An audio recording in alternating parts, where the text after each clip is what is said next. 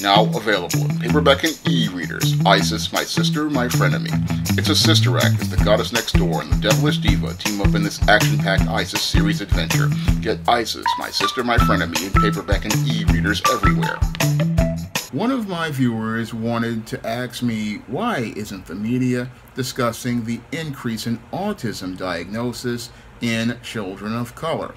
Now, the viewer says that a new study from the CDC came out saying that for the first time, Black and Hispanic children are outnumbering white youth with autism diagnoses, and they believe that the mainstream media isn't covering this increase in these diagnoses and believe that the mainstream media isn't covering this story. However, on doing my own research, I was able to find several reports discussing this story, and I'm going to share one of them before I answer the viewer's question.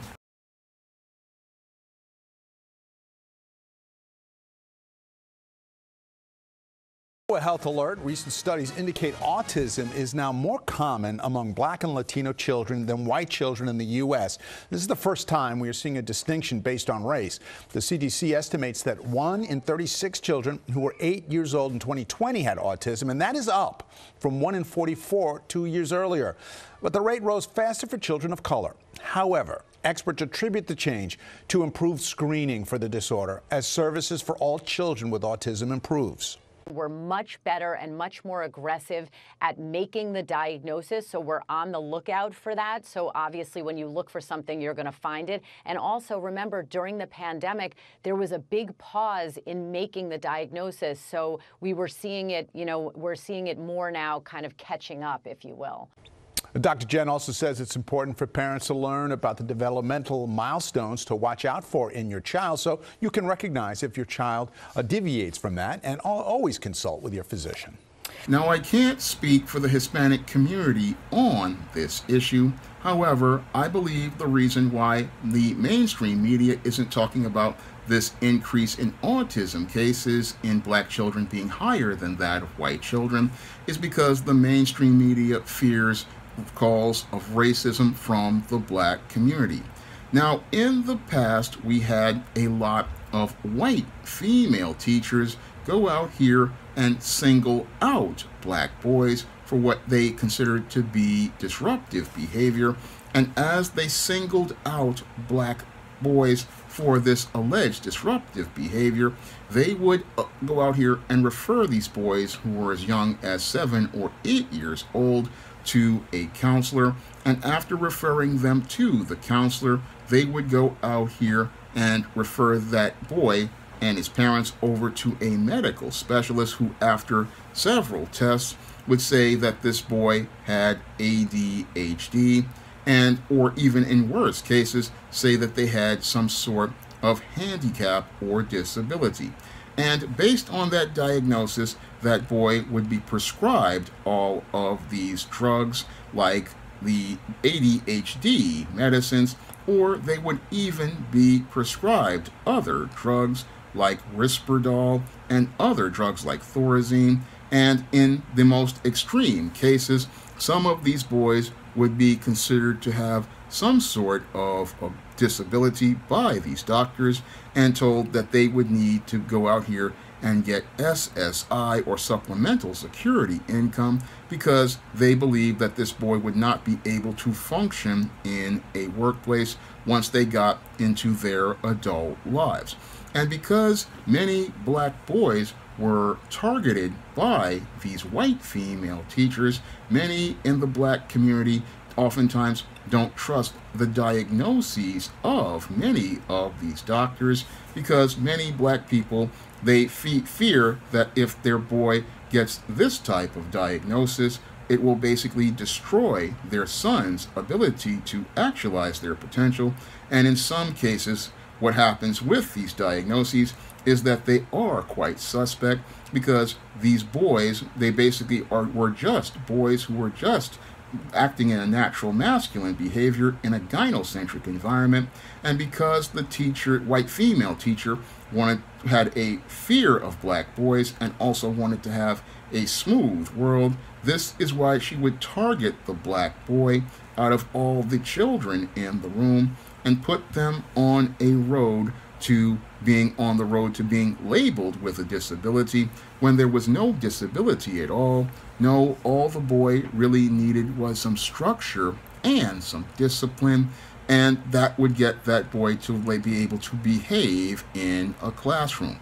And this is one of the main reasons why the mainstream media doesn't really want to talk about this whole autism issue and black children getting more diagnoses than white children, is because they fear that many black parents will go out here and call many in the media racist. Moreover, they will call many in the academic institutions racist as well, because they believe that their children are being profiled and targeted, and that's why they won't hold any sort of credibility or credence to these reports from the Center for Disease Control.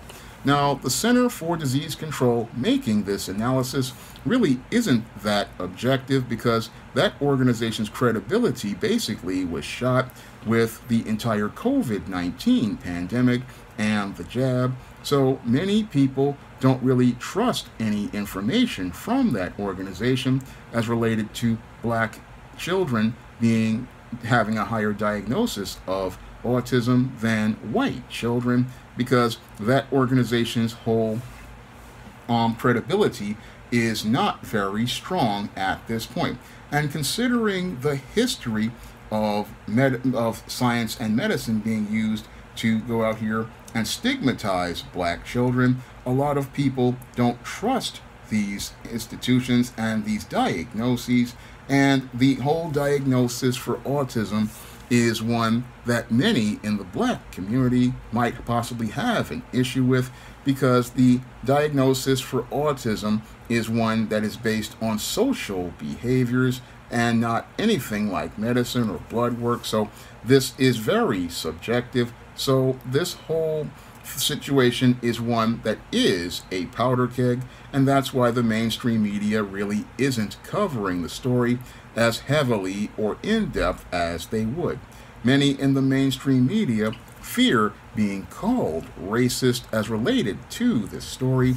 Many in the mainstream media fear that this whole story may be one where they're called racist for saying, oh, black children get more autism than white children, and they fear that this whole report may possibly be called out as something done to try to stigmatize and go out here and put black boys on a fast track to being labeled disabled, and that fast track to labeling black boys and black girls disabled could be one to keep them from being able to actualize their potential and go out here and compete in the world. Because in white supremacist America, there are some in the medical establishment that don't want to see black children actualize their potential, and because they don't want to see children actualize their potential, in some cases, some believe they will weaponize science, similar to what was done with the Tuskegee experiment, where black men were deliberately given syphilis, and people, after their experiences with the education system, might believe that this might possibly be what's being done here with these autism statistics. So that's the fear that many black people have, and that's why the mainstream media possibly doesn't want to cover the story of all of these autism diagnoses. Moreover, a lot of black people again have issues with the healthcare system and many of the diagnoses there. So there's a lot of reasons why the mainstream media possibly isn't covering this story, and a lot of it has to do with race, and a lot of it has to do with black people's mistrust of the medical system and the science as related to it. So there's a lot of different things here, but the main reason is the racism. That's why you're not seeing the story covered, and you're not seeing the story covered also because the mainstream media doesn't really concern itself too much about black health care, because for them, black people's health isn't a priority for them. That's not going to get them ratings. So this whole story basically isn't one that they consider to be an important one for them. So this is why you don't see much coverage of this story.